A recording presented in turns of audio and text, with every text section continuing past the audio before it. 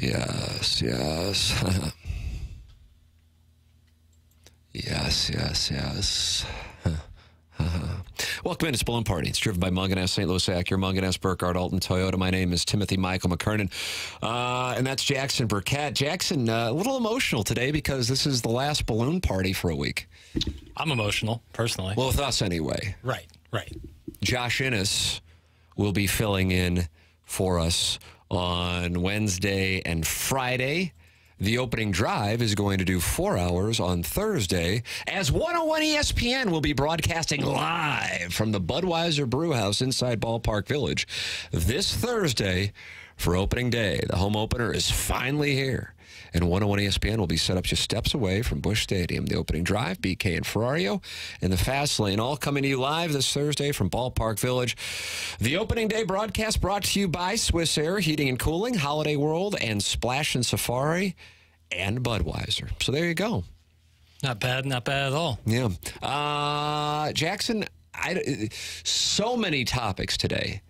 The decision for you is, number one, what are you going to call this? And number two, what's the lead? I can't wait to hear. So this is Little Pill's Tuesday Topics? Tuesday Topics. Wow. Yeah, and there's so many of them.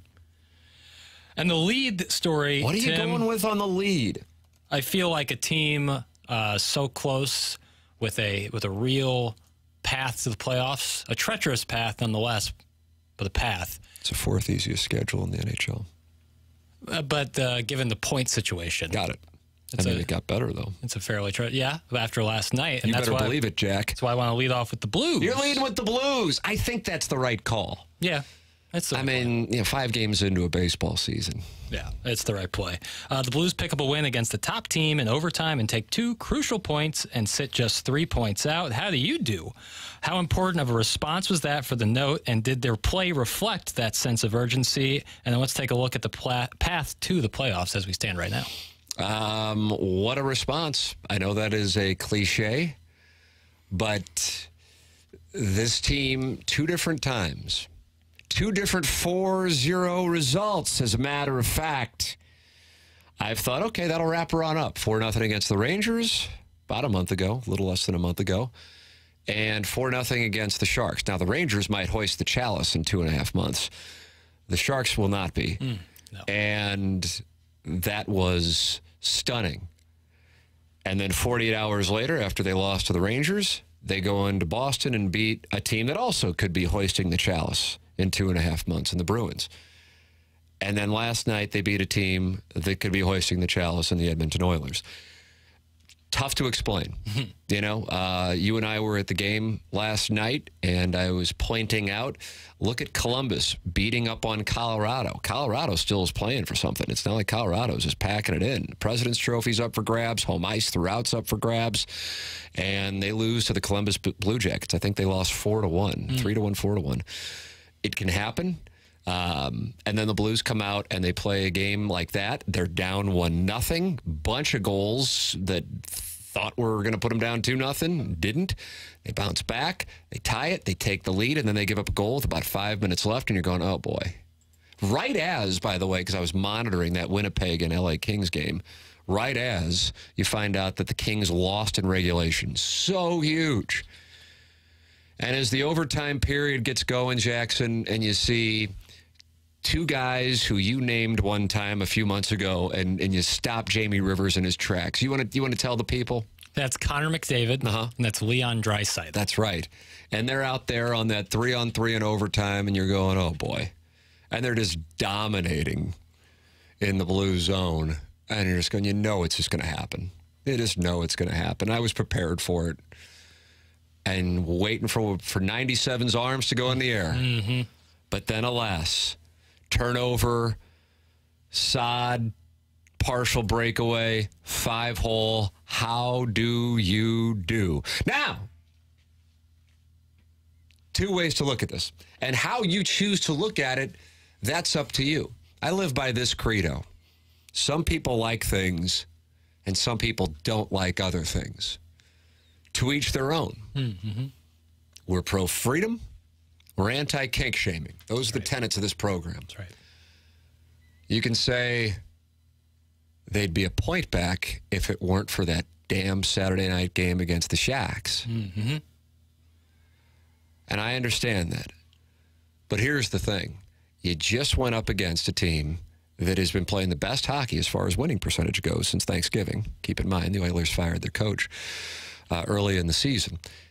And you beat them 48 hours after you had one of the most startling performances this team has had in years. And you picked yourself up. And it's the same group of guys that picked themselves up after what wasn't necessarily startling because the Rangers are a very good team, but either way, a 4-0 loss the day after the trade deadline. And then they go in and they beat the Boston Bruins 5-1. So, Jackson, I am choosing to be grateful that we are going to have something to watch here over the next few nights, and maybe, just maybe, the Blues can get themselves in. And when you look at how they've played against some of the top teams in the league, just get in. Just get in. Just give me a sweat. It's Nashville on Thursday night. San Jose, the dreaded Sharks. Mm-hmm. How will they play against the Sharks this time around? I cannot wait to see that. They're going gangbusters. And then the Ducks on Sunday in Anaheim, and then back to St. Louis they go, where they'll take on the Blackhawks. And you go, wow, minus Nashville, who, by the way, is on a 2-game losing streak. You have 3 straight favorable opponents. But it's a weird feeling for Blues fans. I'm sure many of you are listening right now at your desk, driving along, and I'm sure many of the single ladies in St. Louis are watching us on YouTube right now and saying, but Tim, it's those games that I expect the Blues to win against the teams that are doormats that scare me the most. I'd rather them play the Bruins, Rangers, and Canucks as opposed to the Sharks and Ducks and then the Blackhawks. And I understand that. But you know what, Jackson? We don't control that. What we control is our effort, boys. That's right. That's right. Great moments are born from great opportunity. Yeah. And that's what you have here tonight, boys. That's what you've earned here tonight. Yeah. Probably, boys. Boys, yeah. Yeah, I mean, all you can do is play the schedule that's in front of you. You can't replay what's behind you. And so you go out there. And I think that their play last night was a great reflection of that sense of urgency. It's pretty easy for guys to take a look at the path to the playoffs and say, well, we're up against it. I could be on the coming golf off of that Saturday thing. Yeah, right, exactly. The Kings have the easiest schedule left, by the way. A little taste of that. They have the Kraken, if I'm not mistaken, tomorrow, and then they got the Sharks. Okay. They got a lot of Sharks left. They got a lot of Ducks left. But you know what? The Kings are something. I feel like this happens. There's one team at the end that, for whatever reason, falters. I don't know. And then there's a team that surges.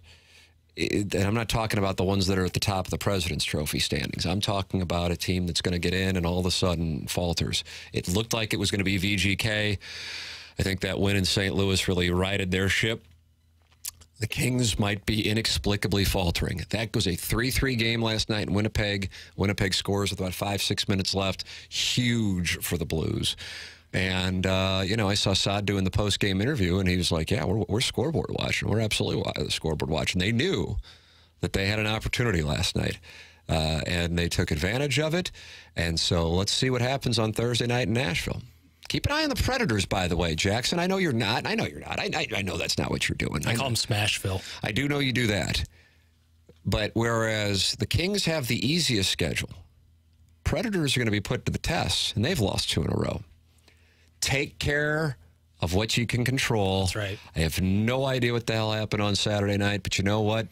Still, I think the Blues are 8-2-1 in their last 11. 8-2-1. Impressive. Impressive. And, you know, there have been some legitimate opponents in there. But strangely, some of their worst periods of play have been against some of their least talented opponents. So, Thursday night, Nashville, Blues, Predators, pregame here on 101 ESPN, 6 p.m. It'll be a Jim Dandy. Then Blues and Sharks, pregame 4 p.m. It's a 5 o'clock puck drop. Kind of like that. On Saturday. Yeah.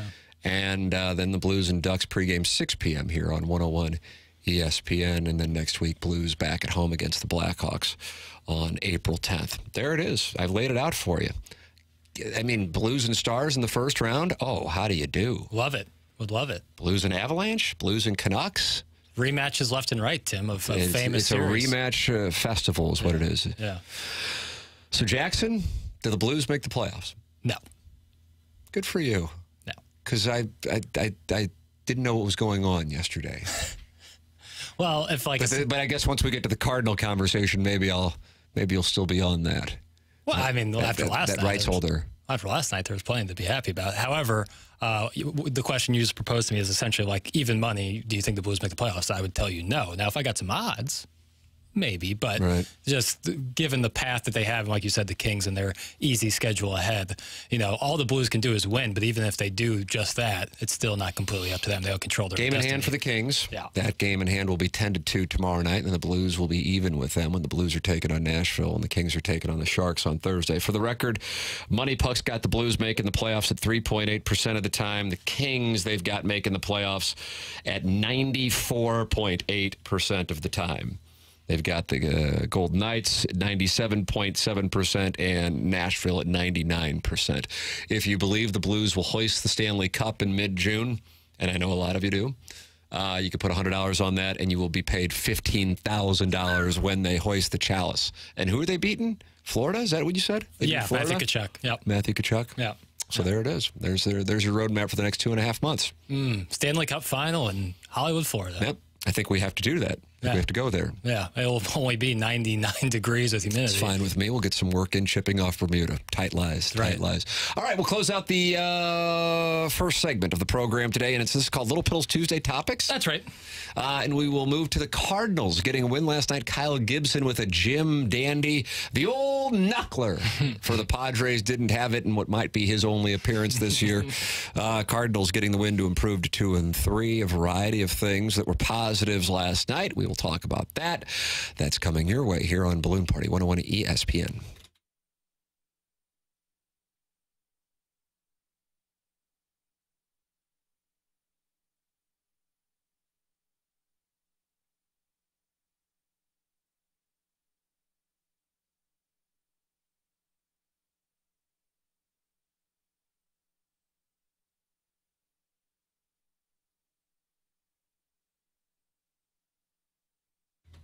This is Tim McKernan for the Bath Authority. If your bath or shower is old, outdated, has mold, mildew, broken tiles, you got to call the good people at the Bath Authority. The Bath Authority provides the highest quality bathroom remodeling products along with a world-class customer experience. Their modern, durable tubs and showers are designed with an exclusive high-tech polymer liner. What that means to you is it'll be low maintenance, resistant to mold and mildew, easy to clean, and last for decades. Plus, it comes with a lifetime warranty. Walk-in tubs, replacement showers, tub-to-shower conversions, and more. Every unit's custom built. You pick the premium accents and accessories, including safety features like low-profile showers, grab bars, and shower seats. All Bath Authority products are 100% made in the USA and can be installed in as little as one day by certified factory technicians. Call today, 314-347-0410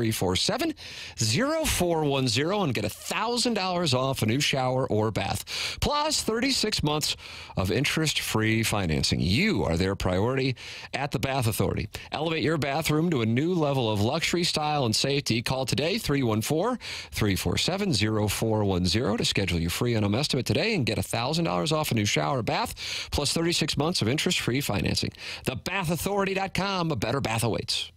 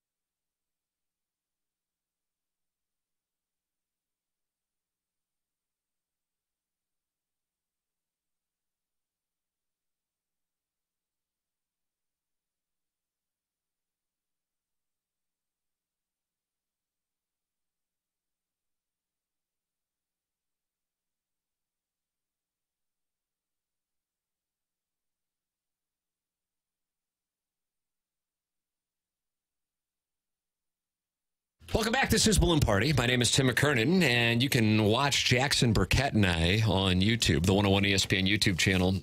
Jackson, how's things going in the chat? Because Eric Cleveland's in there talking about the WWE Hall of Fame class. Nice. Tiny Peepy's in there, along with John Scores and Bourbon Snob. Yeah, all the heavy hitters. Yeah, just like the heads of the families. It's like they have their own little chat while we're just over here, gabbing. Well, we support the expression of all ideas. Yeah. John Stuart Mill, open marketplace of ideas. That's right. Think about that. Yeah, we're a real bastion of opinions. Nice. I like that a lot. And that's perfect because today is Little Piddle's Tuesday Topics on 101 ESPN. That's right. Cardinals get a win in which the offense was actually popping, with every starter, sans Victor Scott, who had some issues with runners in scoring position, getting a hit, and 5 of the players with a multi-hit game. What did you think of Kyle Gibson's first start as a Redbird? Did it seem like Nolan Arenado looked more comfortable at the plate? And how about Jordan Walker's diving effort? I think the thing that stands out to me most is Kyle Gibson, and I don't know how it can't be. And you're not one time through the rotation because you haven't had a Sonny Gray start. But for who the Cardinals have at the moment, we have now seen them all pitch. And minus Miles Michaelis, all of them have been either good or, in the case of Gibson, great. Yeah.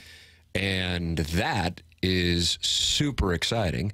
At the same time, I've been doing this in St. Louis for 2 decades, more than 2 decades, and it's not like college football or the NFL where you only have so many games. You cannot get too high with highs, too low with lows.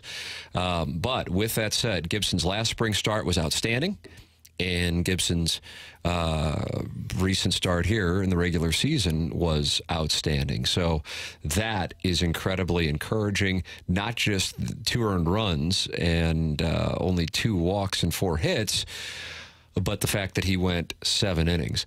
Really needed, considering the spot the Cardinals were in with their bullpen. Yeah. So I am especially anxious to see what Miles Michaelis does tonight. Yes. If there's one, here's one observation, because I'm not going to do not to say that people do this, I have no idea what people say. Mm-hmm. But if they win, then you go, and if they lose, you hear that? You hear, where are all the Cardinal haters now? And then if they lose, where are the people who are saying the Cardinals have it turned around now? And we do that 162 times. It's just, The one thing that I notice across the board with the team is there is a chip on their shoulder. And this isn't like I got to write a column, so let me come up with narrative thing. It is pick a guy and not like a Goldschmidt, because that just isn't really the way he works. He's going to be, his heart rate isn't moving, I don't think. But whether it be Michaelis and what he was saying going into the Dodgers series, and what he said coming out of it with the Ohtani and the making references to gambling, Lance Lynn obviously fired up as he was coming off the mound, striking out the side. Brendan Donovan last night. Mm-hmm. There is a clear chip on the shoulder, us against the world. We know that nobody believes in us. F you mindset on this team. Yeah. Now, as we were making the observation regarding Danny Hurley at UConn, Kirby Smart at Georgia, this is a little played out and transparent when you're talking about teams the caliber of UConn and Georgia football. The Cardinals would not fall into the category of UConn basketball, Georgia football. And so this is a little bit of a different operation to say nobody believes in us, because in this case, I don't know if nobody believes in them when it comes to the Central, but as far as being one of the better teams in the National League or American League, for that matter, if you're including all of Major League Baseball, and if you put the Cardinals in the top 10, I don't think many people would. And if that brings them together and motivates them, outstanding. Why do I cite that? Well, because the guy who has been one of the most vocal people gets the ball again tonight, and this time, while he's still going up against a very good lineup, it's not the Dodgers lineup. So I am intrigued to see what we get from Miles Michaelis in his second start of the year. Agreed. I think it's a big bounce-back start for him because Michaelis is the kind of guy where he's going right for the zone. You know, he's not going to mess around. He's trying to keep that pitch count low. And I personally like that. However, when you face a lineup like the Dodgers, you can get eaten alive. And we saw that happen on opening day. But against the Padres, a little different. On Kyle Gibson's start last night, you know, the 2 earned runs. But I think that pitch he threw to Tatis, there's a pretty limited amount of players who can turn on and crank it like he did. You know, that was not a bad pitch by any means. Whereas if you compare that to the old knuckler who threw a 79-mile-per-hour meatball to Wilson Contreras they set dead center. It's a little bit different. So really encouraging from Gibson's first start, and then the offense coming together, including Nolan Arenado hitting the ball hard, and you know he lined out to third, but that play on a lot of hits is going to be a base hit that's going to score a run. So encouraging things. Indeed. Encouraging things, yeah. Jordan Walker making a diving catch like that for a guy who struggled and defensively, that was awesome. That was really cool.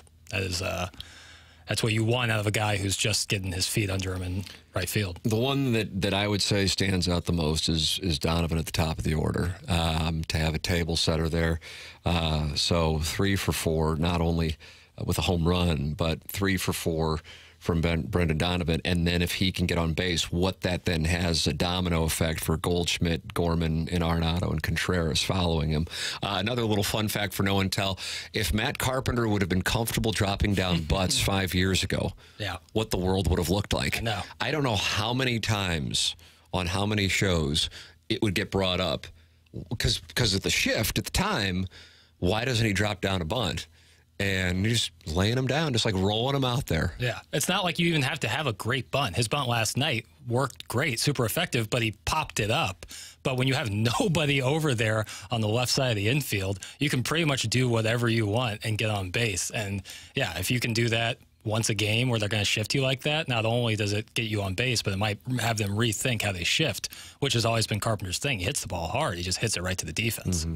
So, yeah, that was great. And, yeah, you're right. Like, what would he have looked like 4 or 5 years ago? Yeah, I mean, I don't know how many times there's like, oh, my God, there's nobody on the left side of the infield. Just drop it down. Yeah, totally, man. So he was able to do it last night, and that led to a couple of hits for him. Donovan with a big night. Arenado, as you made reference to. But like I said, you know, what's if Miles Michaelis is a mess, you got a problem on your hands. So I am this, again, from a big picture standpoint, you have 162 games. It's 162 games. You can't overreact to too many. You can't underreact to it's just, okay, here's what you got. You see it, you assess it. Well, starters, of course, you know, divide that by 5. So this is his second start. This is an opportunity to see if, was it about the Dodgers or was it about Michaelis? And again, this isn't some random lineup. The Cardinals are going to be put to the test in the first few weeks of the season. It's not like the Padres lineup is poor. I'm anxious to see what Michaelis does tonight. That's a big thing for the Cardinals, because I just don't think Kyle Gibson is going to necessarily have number 2 starter stuff. That was wonderful last night. I don't think that, hey, if he does, God bless America. For sure. The Cardinals are going to need somebody else to be there, assuming Sonny Gray is healthy.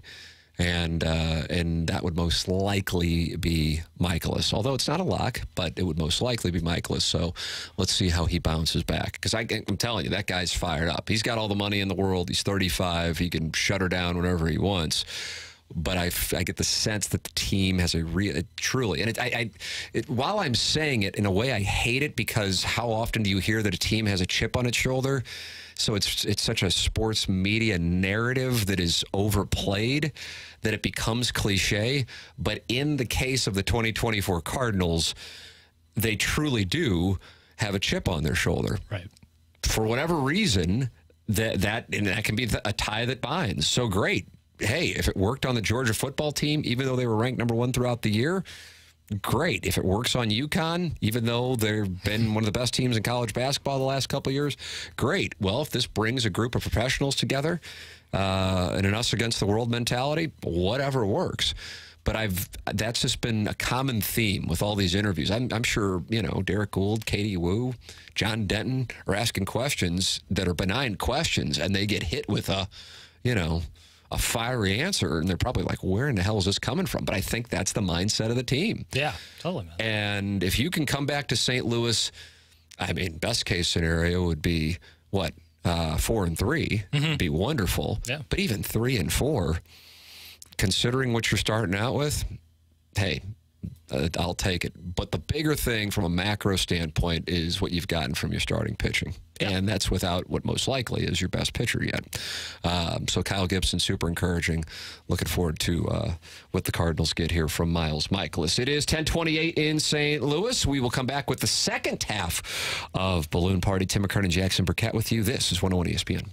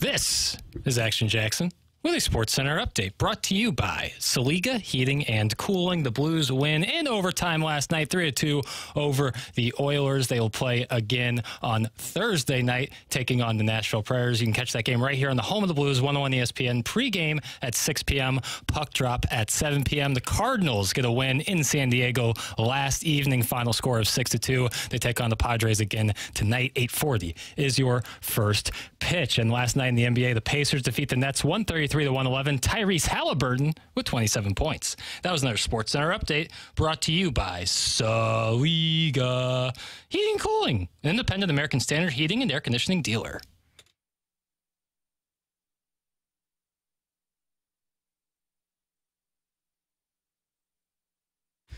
Welcome back. This is Balloon Party. It's 101 ESPN. My name is Tim McKernan. That's Jackson Burkett. I will be off tomorrow, Thursday, Friday, and Monday. My little sister's getting married, Jackson. We're going out of town. You will be holding down the fort and breaking down the NBA's MVP race. That's right. Well, congratulations to your sister and your family. Thank you. Lovely occasion. Nothing like a wedding. Love a good wedding. The first 40 minutes of Godfather, or maybe 30 minutes. Great wedding. Mm-hmm. So, you know, I got a lot of love in my hearts for weddings. Santino Corleone doing work. People should go out and buy the book. A lot more into Santino. Absolutely. Jackson, you didn't come here, though, to talk about Santino's size. I'm always. I could talk Godfather for hours. But Okay. instead, I'm going to talk about women's college hoops. Because last night... And truly, like, this is not a bit here. You're not doing a sketch. You're not doing a bit. And I don't mean to, you know, kind of ESPN panel show it here, but I'm going to say it. Last night was one of, if not the most important nights for women's sports in modern history. Wow. I mean, and I don't think it's that crazy of a take, because you had people legitimately like hang on the edge of their seat waiting for last night's game between Iowa and LSU, and then not only that, UConn USC to follow. And I thought that was really awesome game, at least for the first half, and then for, I'd say, a good amount of the second half. Lived up to the hype. Great performances by Caitlin Clark and Angel Reese. A lot of fun. I really enjoyed watching it. I wanted to know what you thought of the game, if it lived up to the hype, and if the star power of the women's game is really what's transcendent when you compare it to the men's game. I was super interested in the game. We were at the Blues game, and we watched the second half of the Iowa LSU game together, and a bunch of people were gathered around the phone to watch the Iowa LSU game together. And I don't know if I can recall that happening for a women's college basketball game ever. I don't know if I would agree with women's sports as a whole, because I think then you'd be kind of ignoring some... Oh, I don't mean to disparage any... Like, I know you're disparaging. I just feel like you kind of Greenberged it a little bit. You Orlovsky'd it a little bit. But Greenberging's different than Orlovskying. Greenberg, you'd more Greenberg. Greenberg knows better. I really liked that. But either way, it doesn't matter where it ranks. I was super interested in it. And last night we were talking about it, because I didn't get a chance to fill out an office pool. I asked you, so does Iowa, who do they play next? But they play UConn next. Right. I was confused. I thought so you could have, as far as the two NCAA tournaments, you could have UConn against Purdue, and you could have undefeated South Carolina against Caitlin Clark. I mean, what else could you ask for in each one of them? Perfect. Literally perfect. It really, truly is. I mean, if you don't have any local interest, I know Illinois fans don't necessarily feel like it's perfect. Missouri fans moved on months ago, as did St. Louis University fans for that matter. But as far as seeing the two top teams and the star power, I mean, you do have star power with Zach Edey on the men's side. And don't get me wrong, UConn has star power, but I think UConn is more known as their team brand. And South Carolina is the team brand, undefeated, going up against Caitlin Clark. What else could you ask for? So all due respect to both NC State men's and women's teams, outside of North Carolina, and plenty of people who enjoy Tar Heel Blue are pulling for the other teams as well. For sure. But I don't want to see them win their games. Nothing against them. I just want to see... I want to see Zach Edey go up against UConn, and I want to see Caitlin Clark go up against undefeated South Carolina. And I will go out of my way to watch all of them. And I don't know when the last time I excitedly watched a men's national championship game. I know you do, but I think you are actually more an outlier at this moment with a casual sports fan. But yeah, I would excitedly watch both if those are the matchups we get. And what a terrible buzzkill it would be if it were Alabama against NC State. And if it were, I mean, UConn's still a powerhouse, albeit not what they once were. UConn against NC State on the women's side. I mean, what a debacle. Yeah. That's just the power of stars, man. Like when you have people like that, I mean, that's what's catapulted the NBA to such levels, the NFL in a number of different ways. Like when you have real marketable stars who people know. Baseball. Exactly. When you have marketable stars who people know not only on the court, but a little bit about their personal life. There's some drama going on, like we have with Caitlin Clark and Angel Reese. When you have real storylines like that, real personality, it really makes an impact. People invest and care in something that they're not a fan of by birth, by geographic location, or by gambling allegiance. I couldn't have cared any less in the whole scheme of things who won between Iowa and LSU. But once I found out they were playing at 6 p.m., I'm like, I got to make sure I'm watching that. Yeah. And that's where I was, and that's where I will be if an undefeated South Carolina team takes on Caitlin Clark for the national championship. And I have never said that about a women's NCAA tournament game. If I may nerd out, give me about 40 seconds. You can have 40 seconds today. I just want 40 seconds especially to nerd since out. It's the last balloon party for a week. I just love so much that young people in general, women and men, girls and boys both, got a chance to see that game last night because not only was it a great physical battle where you had, Angel Reese is dominant on the boards, LSU was dominant on the boards. But it was 20 rebounds. Yeah, absolutely. 37, how many points did Caitlin Clark wind up with? 41. Okay, I don't know why. I guess at one point it was 37. Yeah, but it was also such a great strategic chess match. The way LSU was trying to chop up the zone, the way Iowa was handling the ball pressure on Caitlin Clark and how she passes the ball and players hit big shots when they need to. That was a real strategic chess match kind of game hidden under a real physical battle. And for people or kids, especially growing up, watching that game last night, it's such a, study that game, how they did how Angel Reese would catch it, double team and find someone, how Caitlin Clark drove to the basket and kicked it out or took it to the rack. Like that was really, really quality basketball that I'm really happy a lot of people got to see because that was a great product. Stephen A. Smith right now, and he's not acting, is doing his top 5 box office NBA matchups. Number 5, Bird, Dr. J. Number 4, LeBron, Steph Curry. Number 3, Russell versus Wilt. Number 2, Jordan versus Isaiah. Don't agree with that one. Okay, I was about to say, I don't think that's it. Who's he going with number 1? It's Jordan either Bird. Bird Magic. Bird Magic, maybe Bron Kobe, but I would say Bird Magic is it's what he'll go with. If it was Mad Dog Russo, it would be like Chamberlain Kareem or something, or Chamberlain Russell. Well, unfortunately, there's a 7-minute monologue in between number 2 and number 1, so you might have to wait until we return next Tuesday for us to give you number 1. How is it not Magic? Well, it's not because there wouldn't be this monologue. There's where I am. Where do you want to bet Magic Bird? I'm betting it's not. I'll go Bron Kobe. Oh, there Bird it is. Magic. Bird Magic. Oh, you could have gotten me for $10. Yeah. All right. Well, either way, it's not just people polling for Caitlin Clark. Mm-hmm. It's people having emotional investment in either polling for or polling against Caitlin Clark and polling for or polling against LSU. Yeah. Angel Reese, Kim Mulkey. Yeah. For every one person who knows the name of Iowa's head coach, who is, of course, Lisa Bluter, there are how many people who know the name Kim Mulkey? Yeah, it's 3x. Minimum, yeah, right? I mean, minimum. Totally. I would actually go closer to 100. Yeah. So people either pull for or against Kim Mulkey. They pull for or against Angel Reese. Yeah. They pull for or against Caitlin Clark. That's the key. That's the Vince McMahon model. Mm-hmm. Heels and faces, good guys, bad guys. Yep. So that's what you had last night. I don't think the anticipation will be as high for Iowa UConn as it was for Iowa LSU, even though it's in the Final Four. Do you agree with that? Yes. Yeah. The rematch is what people wanted to see. People wanted. Yeah, and they were treated well. And 45-45 at the half. I would have liked to have seen it closer at the end, but whatever. Sure. But I mean, that's just when a chess match sometimes, and it was great. It was well done. Both sides of the ball, really outstanding basketball game. And I think it actually helps for the rest of the tournament because people watch that and they're like, boy, that was fun. Like, I can't wait to watch Iowa again. I can't wait to watch UConn again. Like, this is a great matchup. Not to mention you got Dawn Staley on the other side with their undefeated Gamecocks. This is great. It's a great time for basketball. Jackson, nope, no one knows who any of these people are. That's from the 314. Then you're behind on the times, my man. Well, how do you know that that's a gentleman? My person. Nice. Let's see what we got.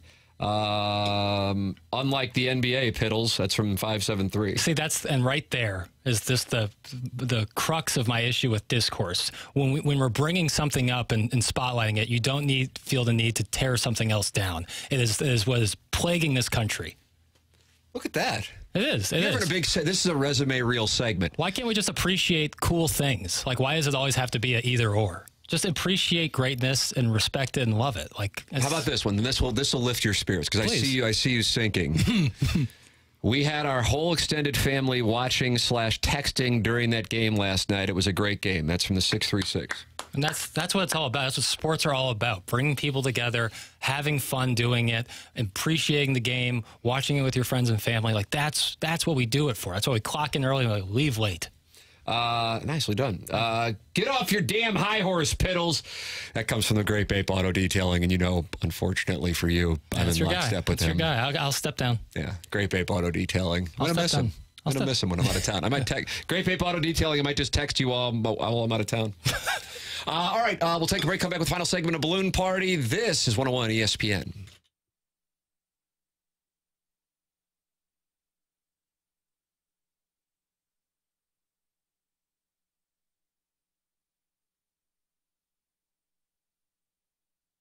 Munganass, St. Louis Acura, Munganass, Burkhardt, Alton Toyota. Presenting sponsor of Balloon Party on 101 ESPN and the 101 ESPN YouTube channel. It's where I go to get my cars. It's where I recommend you go to get your cars as well. For new vehicles, for pre-owned vehicles, to get your car serviced. Even if you didn't get your car from Munganass, just go to stlouisacura.com or altontoyota.com, and they give a secret number for our listeners to call or text with any questions, comments, requests they may have. That number is the following: 314-252-0029. Once again, 314-252-0029. Munganass, St. Louis Acura, Munganass, Burkhardt, Alton Toyota. Online at stlouisacura.com, online at altontoyota.com. Buying cars, leasing cars, new cars, pre-owned cars. Get your car serviced even if you didn't get it from Munganass. Go to stlouisacura.com or altontoyota.com.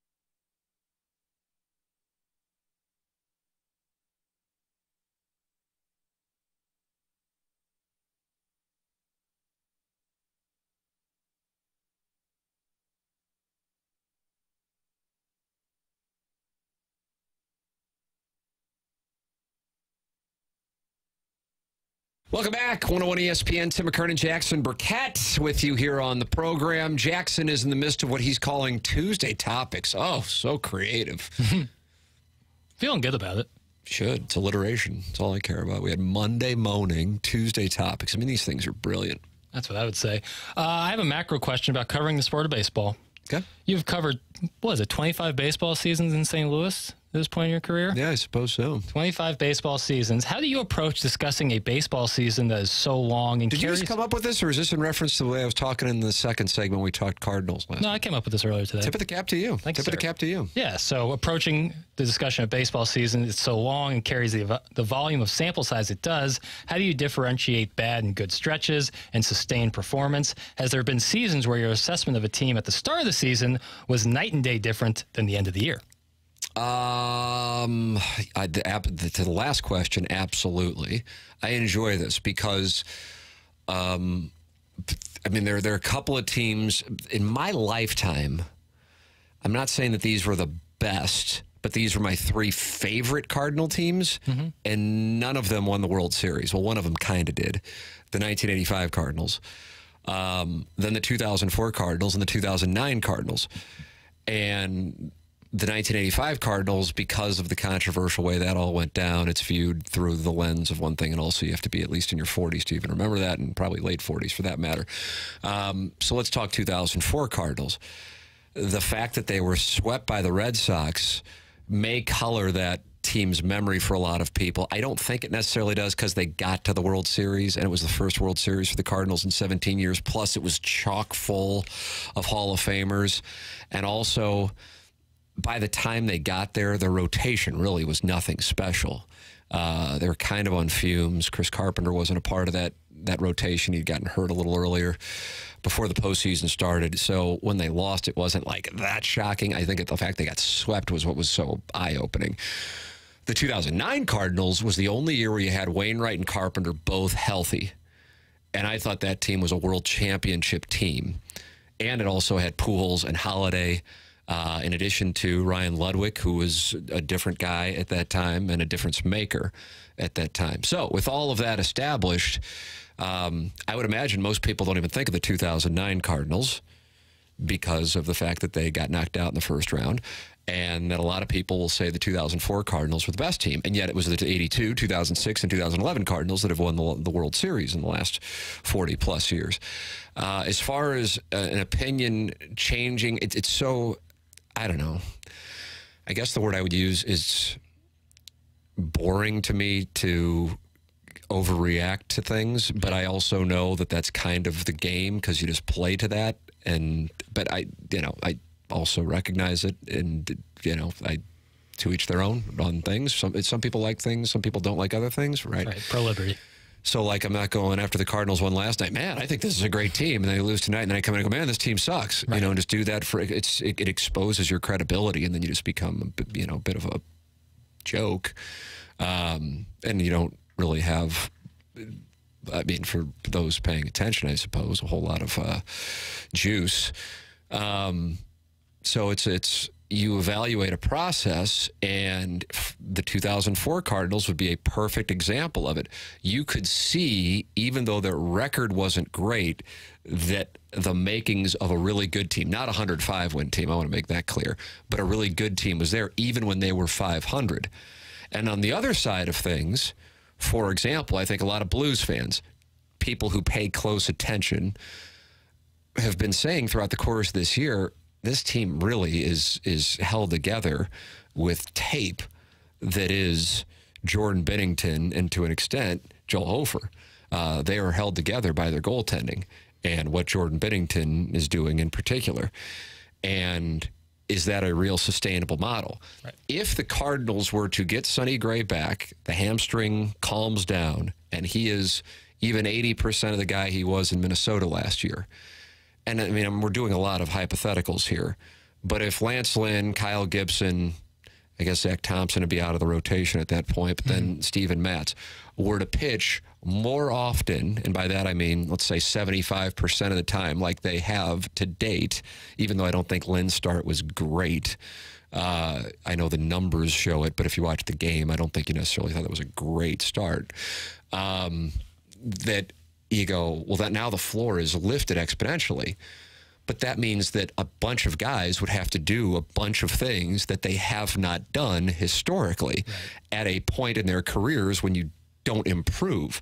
So logic tells me that that is not going to happen. So even though they have looked good one turn through the rotation, I don't go, where are all the Cardinal haters now? It'd be disingenuous. And it's not the way, for me, that I operate. But I'm not saying the way that I operate is right and everybody should do it. Everybody can do their own damn thing. But I've just seen it enough to know that you can pick up trends.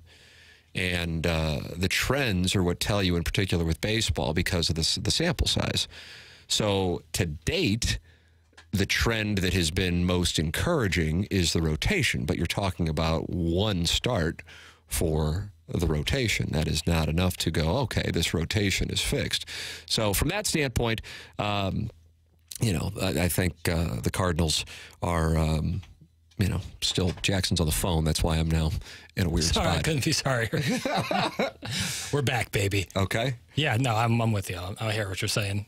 Baseball is a game maybe more so than any other sport that we talk about that requires most nuance when discussing it because of the sample size of games. I mean, I'm talking about the factors that the guys who actually make money betting it or building daily fantasy lineups are not like what you see on Twitter or what even somebody on sports talk radio says. That's not where, you know, the money's made. The money is made in the data. It's boring, though. And I don't really spend a whole lot of time breaking that down. Number one, I'm not sophisticated enough with it to be able to project. But, you know, I mean, for example, there were 2 games yesterday, one at Wrigley, one at Citi Field in Queens, that were as close as you can get to locks when it comes to being low scoring. And it had nothing to do with the starting pitchers, although the Cubs had their new pitcher out there and the Mets had Mania making his first start. But put them down in Texas in that warehouse, and I wouldn't necessarily be saying that game's going to go low. The winds are blowing in. It was freezing. The ball doesn't travel as much. You don't go, oh, Sean Mania now is in the mix for the Cy Young. Look what he did. He struck out 8 Tigers and held them in check. You also have to look at the conditions. You also have to look who he was pitching against. You know, so I mean, but also I don't know if people necessarily want to hear that. Right. You know what I mean? Like that's not the stuff that people want to hear, like takes and screaming, and Mozeliak wears a cardigan around his neck and talks with big words, and then that riles people up. And I understand it because I'm in this world, but, you know, that's also not the way that the games are won. Right. So, we've talked about guy who figures out take midway through take. That's me right now. Oh, is that right? You're discovering a take? Well, based on what we just talked about, the nuance required, or what you just said right there about how, you know, people don't want to hear that. I think maybe part of the reason, as we talked about also earlier, that the lack of marketable stars is a big reason, but maybe why baseball is falling a tad in popularity is because it's one of the harder games to sensationalize when you're in the discourse of it. You know, when you have a football game and you have a great performance by Patrick Mahomes in one game, it's like, oh, here's the GOAT. Whereas, like what? Like you're going to pull out Aaron Judge's 2-month splits? Right. Well, for example, the Pirates are 5-0 right now. Right. The Brewers are 3-0. I don't think there's anybody going, wow, is this the year for the Pirates? Yeah. Because you recognize where things are. Yeah. With that established, if the Cardinals were 0-5 right now, can you imagine what things would sound like? Yep. The Yankees are off to their best start since 1992. And they had to do that by winning 4 games in Houston. That's a different operation. Houston gets rid of the Yankees, and then Ronel Blanco throws a no-hitter last night against Toronto. Yeah. So that just, you know, so that carries a little more weight than, say, the Pirates beating the Marlins for 4 in Miami. But, yeah, you play... For every 1 football game, you're playing 10 baseball games. So you understand the math on it. But I also understand this. It's not what people want to hear, you know. But then at the same time, then what you get is red meat that is just, you know, not necessarily accurate, but bombastic. Yes. So I understand it. I get it. And trust me, I have been guilty of it. That's the other thing. Right. This isn't coming from moral high ground. This is just after years looking in the mirror and going, okay, you know, this isn't the way that things wind up working out. Jackson, it's time for us to go. BK and Ferrario are up next. I will be out of town. Josh Innes will be filling in tomorrow and Friday and Monday also. I am back on Tuesday, and then the opening drive is going to do 4 hours on Thursday Saturday for opening day as 101 ESPN is live from Ballpark Village at the Budweiser Brew House. For Jackson Burkett, I am Tim McKernan. This has been Balloon Party on 101 ESPN.